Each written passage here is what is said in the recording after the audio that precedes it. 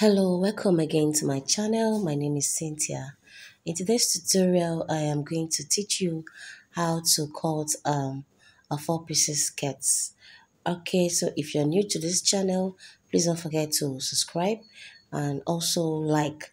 And at the end of this video, you can also share with your soulmates if you find it very interesting.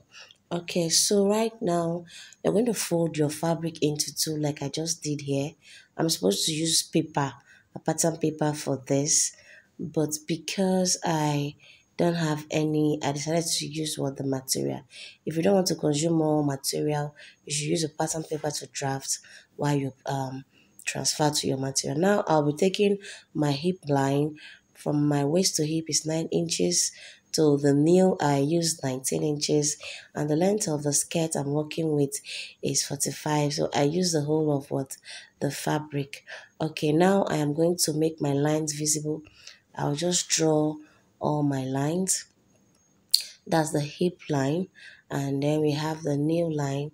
I'm using 19 inches for my nail line. All right, so now I have, once I'm through with drawing the lines, I am going to also label my work to get okay. I'll label my work, and then once I'm done with that, we'll start taking our measurements. So the waist okay, we'll label it as waist, and then I have my hip. Okay, sorry, it's looking that way. I have my hip, and then I have the nail. I wanted to understand it, but that's why I'm writing it that way. All right, so and once we are through with that, my waist, the waist I'm working with is 44. 44 divided by 4, I have 11 inches. So I will take my 11 inches. All right, so and I'm going to add 2 inches for my allowance, and then I'll be adding my darts of 1 inch. And then next I'll take is my hip hip measurement. The hip I'm working with is 56. 56 divided by 4, we have 14 inches. Yeah, I think so. We have 14 inches. All right, so I'm going to take my 14 inches, and then I'll add my 2 inches for my allowance. And so once I do that, whatever I have on my hip, I'm going to subtract 1.5 inches as 1.5 from it, giving me 12.5. So I'll just connect my work. So I connected from my waist to my hip, then to my nail, and then for the down part, I'm going to check what I have on my hip. Remember, I had 14 plus 2 inches, that's 16. I'm going to put the same thing on the hemming area, that's the bottom part. I'll put 16 inches there, and then I'm going to add my flare allowance. It all depends on the fabric you have.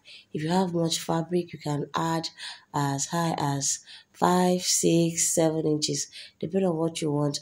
But I'll be using, in this case, I'll be using just 5 inches for this. Okay, all right, because I'm trying to manage my fabric. I'll be making a blouse with this, so I was trying to manage the fabric. So I took extra 5 inches after I got my hip measurement there. So I'm going to connect my line. I hope you understand what I just did there. So I'll connect the line. Okay, like I said, you can take 5 inches, you can use 4, you can use 6. It all depends on what you want. So from my new line, from the new line, I'm going to connect it to meet my skirt length. So you can see the connection. Just use a long ruler or whatever ruler you have. So once I do that, I am going to cut it up and also open it. Yes, we're not ending it here. We're not ending in the skirt here. And that's the reason why you should use a pattern paper. All right. I couldn't get a pattern paper, and I really needed to cut this just for you guys. So I'm wasting a lot of material here, but don't worry. Um, I'm going to cut it out, and then I am going to show you how to get your 4 pieces skirt. So what I'm just trying to rule that line so that I wouldn't there won't be any mistake and all that. So just cut it out, okay? Now the line I rolled is not going to affect anything. It's just the line that is connected to the flay. That's why I had to take it that way. So I'll just cut out the skirts and then we'll open it up and continue with our four pieces skirt. You can see the line is touching the flay. Okay, that's why I took that line. So now I'm going to like open it up so that we will continue with our cutting. Okay, so before we start opening it, you must make sure that you indicate that line, that center line, okay? You know, we folded our fabric before we started cutting. So make sure that there's a line there. Okay, so I'm trying to just use the chalk to create that line so that when I open up my work, I will see the line. So now we're going to open up the work and then I'll place it back on the table so you can see that line is showing. So you would need that. So make sure that you have that line. So right now, what I'm going to do now is I am going to take half inch for my allowance. Okay, from that line, you're going to take half inch outwardly. All right, you take half inch, and so that half inch will enable you to join it to the next to the two panels. Remember the front panel of the four pieces, there'll be two panels for the four pieces. Okay, the front is having two and the back is having two. So I'll be taking half inch. Okay, this half inch will enable me to join it when I am what joining the two fronts. All right, so just take the half inch. So once you take the half inch, just rule the line. All right, okay, just take the half inch. Okay, all right, so I'm going to rule my line. And so once I'm done ruling the line, I am going to start adding my what, putting my what, my flay. Okay, so just take your time and what, and draw the line. Someone will ask, must it be half inch? Okay, if you decide you want to take 1 inch, you can take, because you are going to be turning up your work, so you can decide to take 1 inch. All right, I'm taking half inch because I know how to what manage my fabric, so that's why I'm taking half inch. If you think half inch will be enough for you, you can decide to take what um 1 inch. Okay, so now I am going to check what I have on the down part. Okay, I'll check what I have there, the flare I have there. Remember the flare we took. And now once you have it, you're going to what add it on the other side from where that line you drew started. So that's exactly what I'm going to be adding there. Okay, so the measurement I had there was my hip plus 5 inches. I don't know if you remember the hip plus 5. We had 16 inches plus 5, giving us a total of 21. So when I measured, it was 21. So from the sorry about that. I was just trying to channel my camera very well so that you guys can see it. So from the new parts, yeah, from the new part, I'm going to connect it to that what 21 inches. If you understand what I just did, yeah, I want to connect my what my four pieces. Okay, so from that new part, I'm going to connect it to what to the 21 inches on the other side of the flay. So this is our what our four pieces. I hope you really understand what I just did. From the new part, we are going to connect that way. Okay, so once we are through with connecting, I'm just going to cut it out. All right, you're just going to cut, and please make sure you cut neatly. Okay, so we'll just cut it out.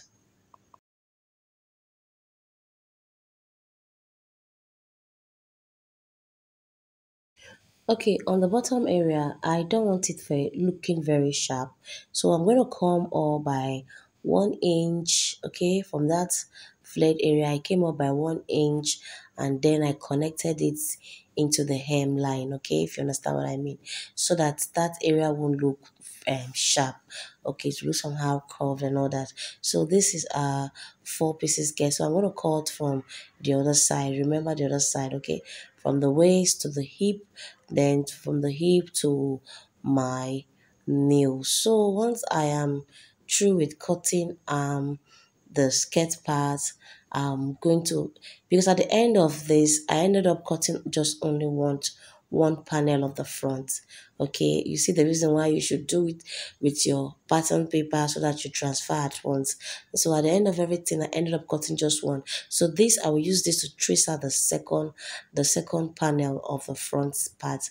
So once I'm through with tracing it out, we will now um cut out for the back part. Okay, so I will use this to cut out what the second front panel.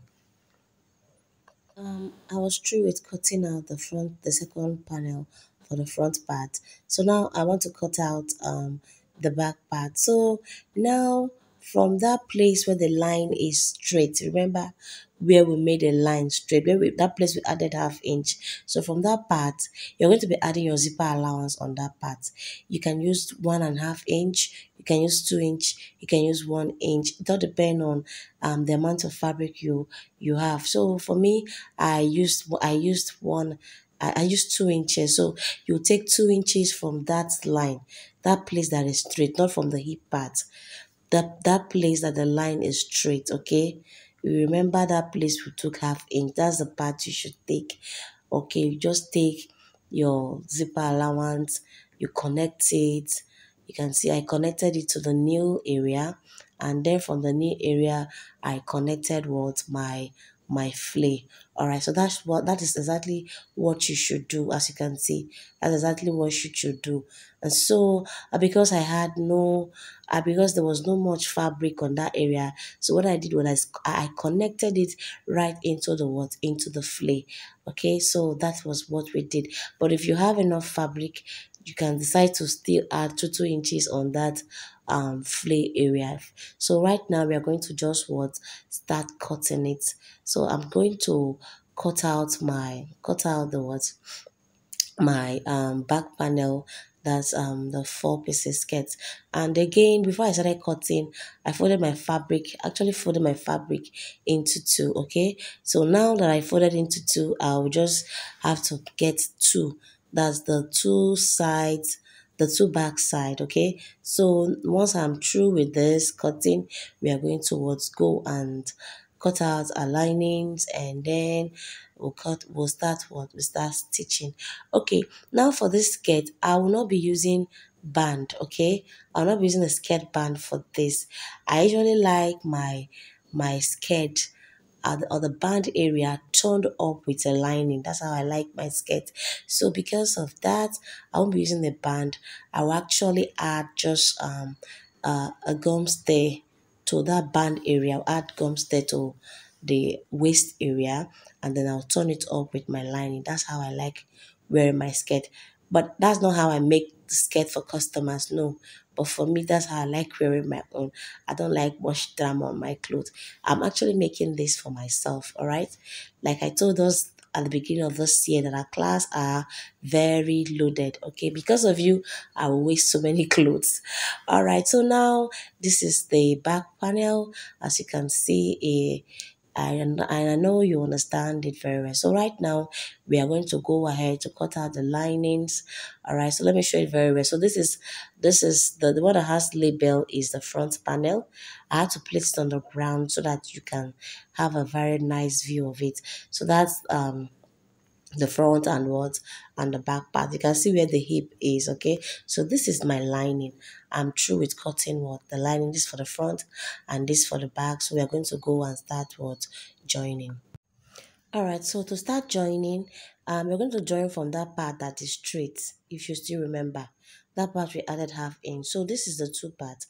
I'm going to ask one of my girls to carry the second part. This is the two front to carry and hair. So we'll just fold it like that, and then we're going to go and join from that part.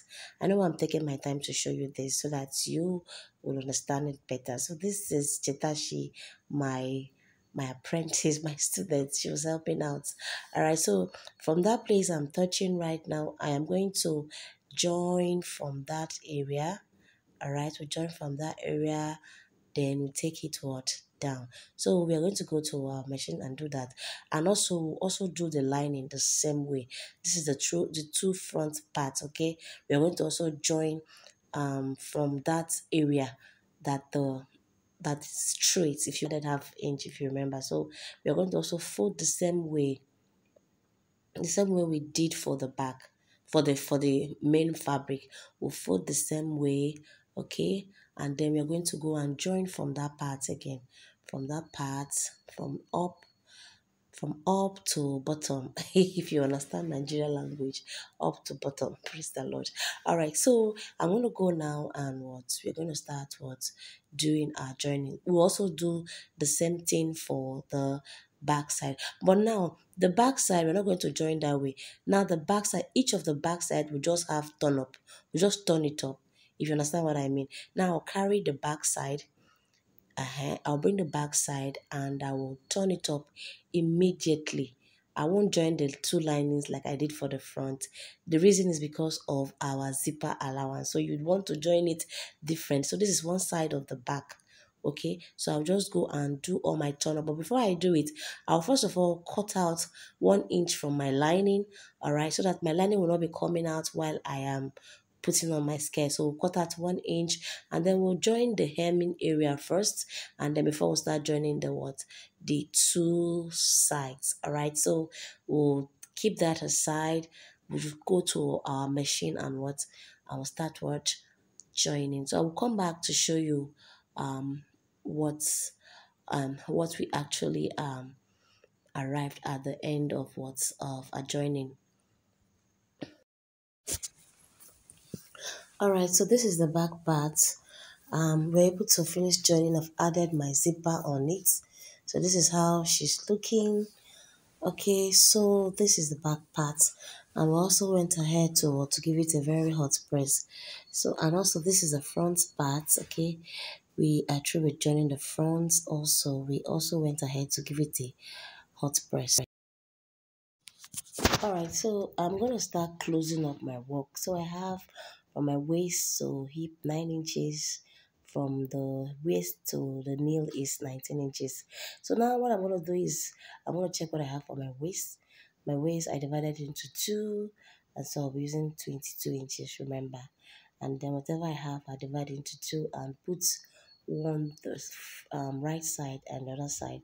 And so once I'm through with calculating my work, I'll just go to the machine and close it up. So just take your proper measurements. And so this is the finished look of the skirts.